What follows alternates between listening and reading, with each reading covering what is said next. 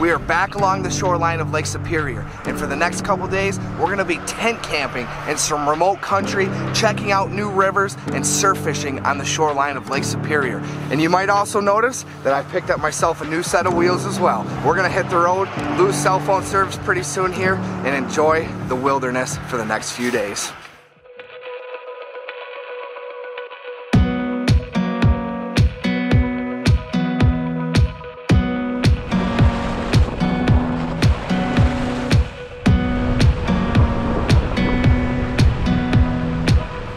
We have a beautiful campsite here. The river is right off to our left. We wanted to camp closer to Lake Superior, but the wind is absolutely howling, so we came back in the pines a bit to use them as a wind block.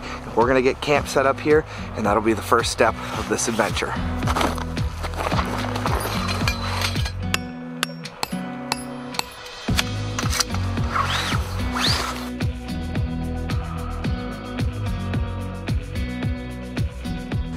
It's time to get this baby cranking. It's cold, it's about 20 degrees, and it's not gonna warm up today.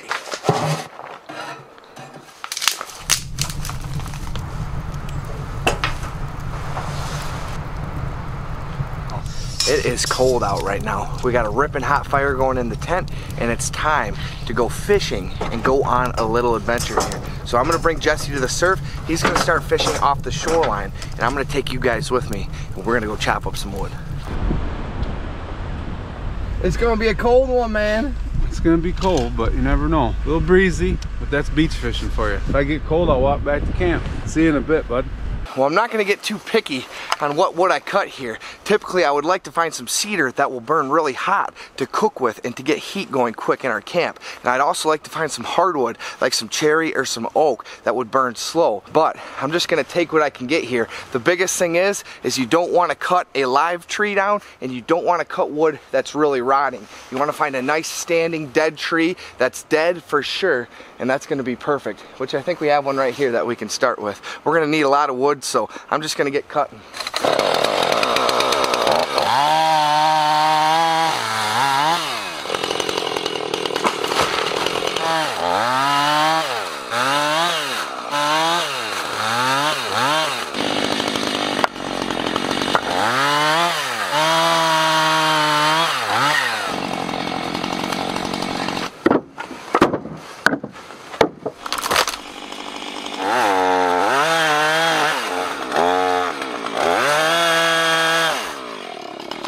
Okay, well that ought to be good enough for now. Good enough for the next night or two anyway. And if we need more, we'll come back and cut more.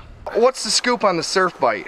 No surf bite this afternoon. Gotta go to a different spot, I think. Too many sandbars out there. Think you can catch some fish out there, but it's gotta be right away at daylight. Other than that, you gotta get out into some deeper water.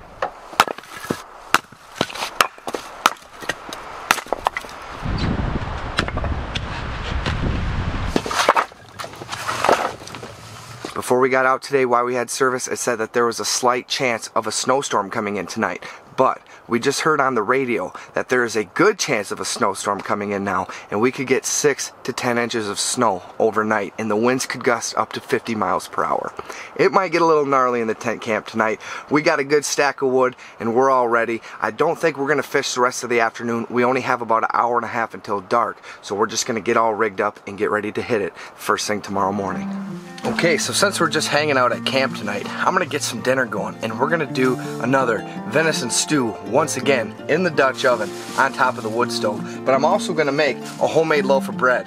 You guys have seen me make both in previous episodes. I've made quite a few loaves of bread, but I have not made the combo with a homemade loaf of bread and a homemade stew, and that's what we're doing tonight.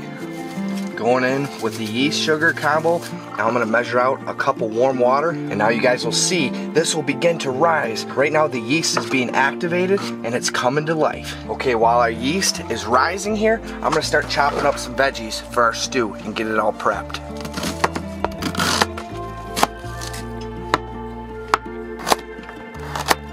There's just nothing like a homemade stew. We have our veggies chopped up, so for veggies, I'm doing green onion, yellow onion, mushrooms, carrots, celery, potatoes, and I'm gonna make the broth out of a tomato sauce base, which is like a California style, I guess. I don't know, I've never tried this before, but we're gonna give it a shot here tonight. Usually I use a beef broth, but we're gonna try the California style, baby.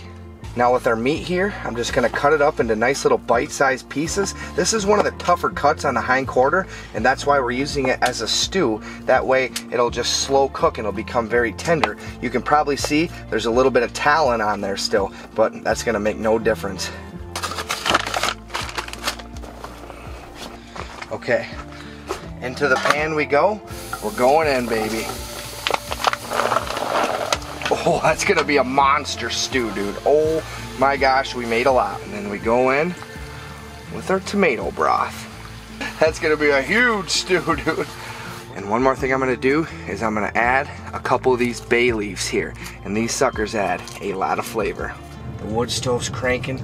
Listen to that heat.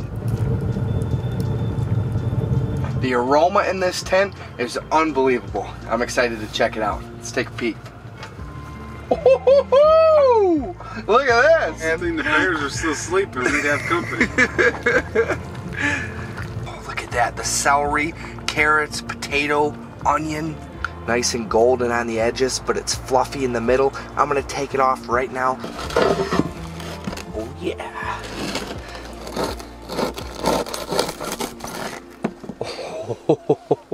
Oh, yeah. Let's give it a try. Let's taste this tomato sauce broth. It has a great flavor. I think next time I'd add just a little bit more tomato sauce. I only used a small can. I'd probably use a full-size can, and I'd also season the meat. It all has a great flavor, but if we would have seasoned the meat and let it marinate for, I don't know, 12 to 24 hours, it would have made a little bit of a difference, but it's very good. And here we go, a big slice of homemade bread, fried in butter and dipped in stew. That bread dipped in the stew is amazing.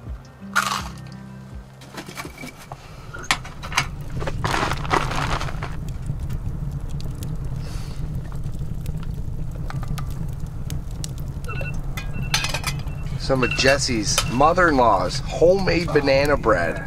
I think we have about 40 mile an hour steady this morning. She's rocking and rolling out there.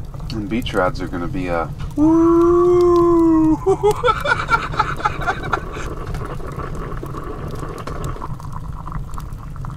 Hot coffee in the morning, buddy.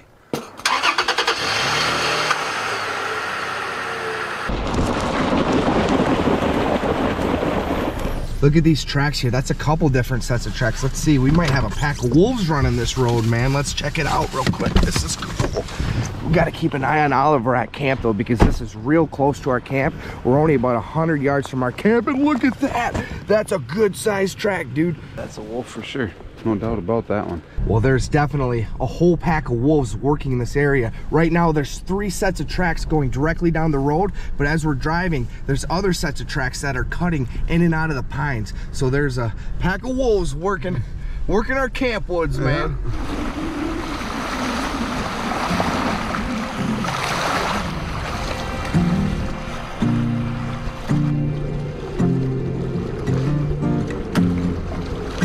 Well, as you can tell, conditions are not exactly pleasant. The wind is coming in at about 30 mile an hour steady with gusts to 40 or maybe even more. And the snow is just sideways, baby. But it was a snow. I'm getting a bite. See what we have here, baby. It's a coho. It's a coho. It's a beautiful coho. Look at that, baby. Yes, we have a coho. That's actually a small steelhead, guys, so I'm gonna release this fish real quick. Watch this, he's gonna take right off. If that was a coho, I would have kept him, and he shot right off. Well, welcome back. We have been at Burger King for probably the last hour or so. I had to fix this camera. The wind gust blew over my tripod when this camera was on it and just about shattered the lens. I don't know how it didn't, but I've got it repaired, I think. Fingers crossed. We have both fished in a lot of cold weather in our day. But that stuff this morning was some of the coldest stuff I've fished in a real long time. It was just honestly pretty miserable. So what we're gonna do is we're gonna head up in the river. It'll still be very cold on the river, but at least we'll have a wind block because it does not look like the wind's gonna calm down anytime soon. I'm having a hard time getting good drifts with this braid.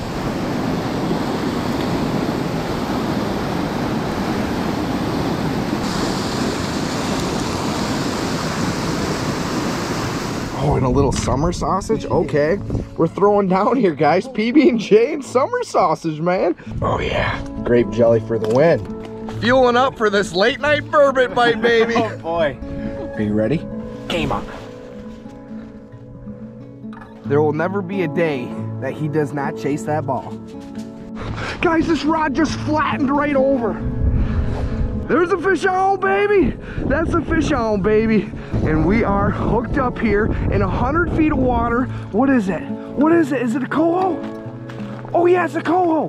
Beautiful coho. There's our dinner right there, baby. Nice. We went up to the truck. Jesse was going to get me a swivel. I'm gonna start casting this orange moonshine. And we looked back and his rod was just getting hammered by this coho. Look at how beautiful that fish is. He's not a monster, but that's gonna be a delicious fish for dinner. And we have groceries. Groceries. Okay, here we go. Going out with the moonshine. Oh! Oh my gosh, this rod's getting flattened, guys. Holy moly, this rod is getting flattened. There's a good fish. That's a good fish. What is that, dude? That thing absolutely got smoked. Same rod, too. What do we have here? I don't know, probably another coho, it feels like. Them little things are hammering it, though. I can't believe how hard that fish hit that rod. I know it. Oh, it's head shaking. What is it? What is it? It's a splake. Oh, it's a splake. Look at that beautiful splake, guys. That's gonna be close to a keeper, but I think that's 15 inches. Beautiful. Beautiful splake. Okay, well, before darkness settles in, I'm gonna get some cut bait out and I'm gonna cast it out on the bottom. We're gonna see if we can catch some burbot after dark tonight. Right here, I have a smelt. I picked up some frozen smelt from a bait shop nearby, and I'm gonna deploy this. Okay, here we go. It's Burb 30. Still sinking, just hit the bottom. Took almost 40 seconds to hit the bottom. Guys, I'm getting a bite on this rod, baby. Getting a bite on this rod. There we go, it's a fish on, baby. That's a fish on, baby. Oh, it's a burb. Not a big burb, but it's a burb. No, splake. It's a splake. It's a splake.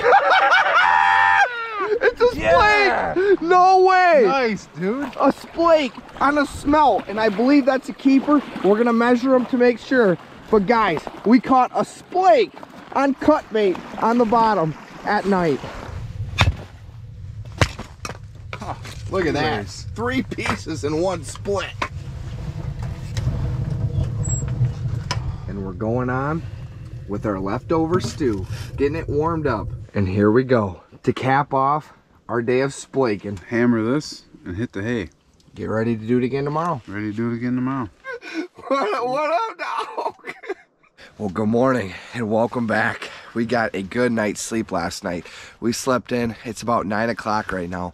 We probably didn't get to sleep until, I don't know, 1:30 or so after getting back from burbot fishing last night. Or trying to burbot fish last night, I should say. Maybe we should say we were splake fishing at night with cut bait. I don't know. Whatever it's going to be. But we're going to get some breakfast on. We're going to get some coffee going. It looks like it's going to be in the upper 30s and the wind isn't blowing. Heat wave. Heat wave.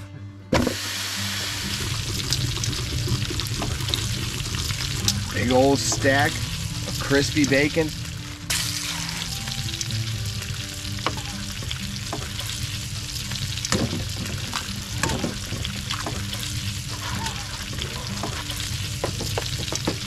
We have cheesy scrambled eggs, bacon, venison steaks, homemade bread, and look at that. Jesse's mother-in-law made a homemade jar of raspberry jam that we're gonna put on top of our homemade bread. And that is gonna rock, ladies and gentlemen. Oh my gosh, this raspberry jam on this homemade bread is gonna be unbelievable. Well, I had to come outside. Our tent is a sauna once again, but here we go. Homemade bread with homemade raspberry jam. That is a treat, man. With our cheesy scrambled eggs. We got a critter running around down there. Crispy bacon, and then our venison steak. That's how you start a morning right there, folks. Wow, what a breakfast. Some cheesy scrambled eggs, unseasoned venison. And here we go, buddy. There we go.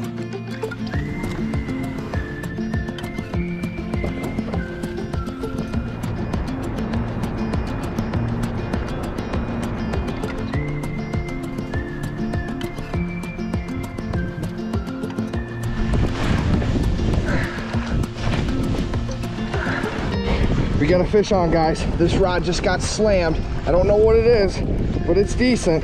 Oliver's in the game. We're coming up. This fish is flying right at me right now. Gosh, I can't even reel fast enough. Here we go. He's coming up, coming into the rocks. What do we have? Whoa. Look at that. Not a monster, but a beautiful brown trout, and we will definitely take him. That is a beautiful fish, and we have the day started. We now have a brown, a splake, a coho, and a steelhead on this trip. Multi-species once again. Well, we have arrived at our final spot of the day here. This is the same spot that we left on last night, and we're gonna see if we can repeat some magic out here. We tried a couple different spots. I caught that one brown, but that was the only bite we had. So we're gonna see if this one pays off again.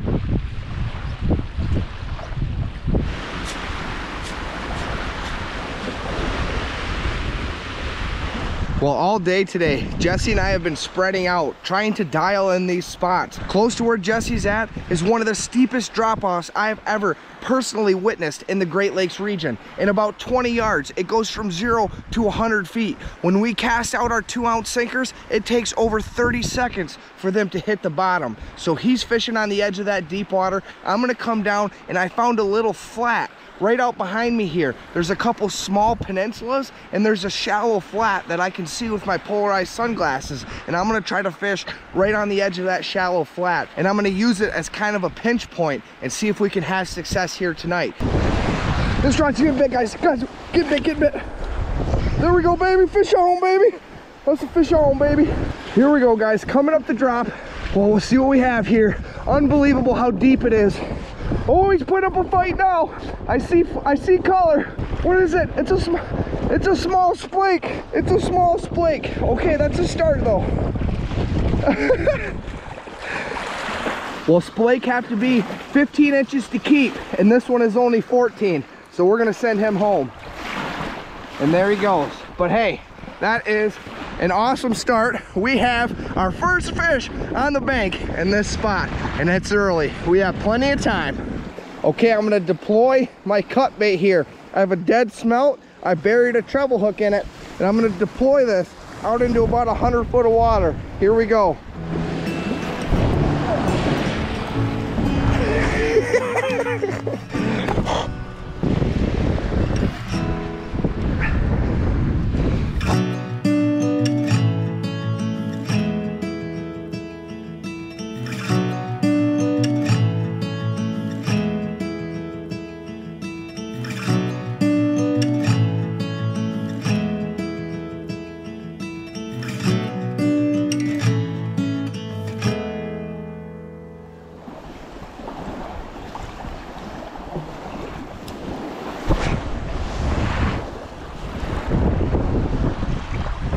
Guys, I just had a fish absolutely annihilate this lure. I just had one heck of a bite on this lure. It followed it! It followed it! Guys, I just had a coho follow it all the way to the shore.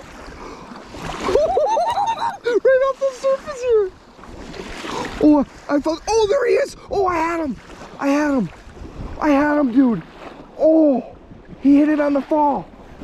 Oh, come back, come back! Come back, come back! Oh, did you see that fish? About 5 casts prior to that, I had a good hit casting, and then I had that fish chase my lure all the way to the shore, but he turned on it. I flipped it back out there just 10-15 feet offshore, jigged it a couple times, had him, but he came off. And that's just the way it goes. We're gonna keep casting, see if another one bites. Well, I think that's a wrap. I had a couple opportunities on this lure. My buddy Jay recommended it to me, and definitely had my chances, but was not able to capitalize. We're gonna hit it in a different location first thing tomorrow morning and see if we can make something happen. But it's been a great trip, and definitely had a couple fun opportunities at some coho this evening.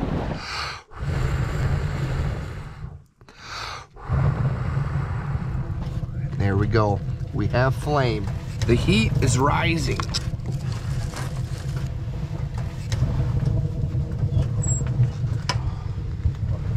Well, what a beautiful morning. We have a slight inshore breeze, but it is not very windy. I shouldn't say that though. Gonna jinx us. Going with the big, juicy chartreuse bag this morning. Yeah, baby. So what I'm gonna do is I'm gonna take 2 rods out with me. Since we have a long wade out into the lake, I'm gonna try to kill 2 birds with 1 stone and get 2 baits out there. Okay, here we go. Going out for an ice bath. Made it through the first trough. It's getting shallower. Now we're gonna go to the next drop off. Okay, that's as good as it's gonna get. Bombs away, baby. Okay. I'd say about 6-7 foot of water we're in, guys. I'd give it a solid 6-7 foot of water. Well, the outer drop off is only about knee deep, and it's out there probably about 150 yards. When I casted these 2 lines out, I got way past the drop off, but I ran out of line on my walk back in. So what I think I'm gonna do is I'm gonna take my tallest rod holder, and I'm gonna go out there with 2 rods, and I'm gonna go stand out there. That way I know my baits are in fishable water. There could be fish in this inside, but it's only about waist deep right now, so I wanna get out a little farther if I can. Okay, here we go. Got 1 in my hand, 2 in the rod holders. I had 1 good tall rod holder, and I had to stack my other 2 to keep the reel out of the water. And that is our setup this morning, guys. I feel like we're in good water, and we stand a good chance to catch a fish. We'll see what happens.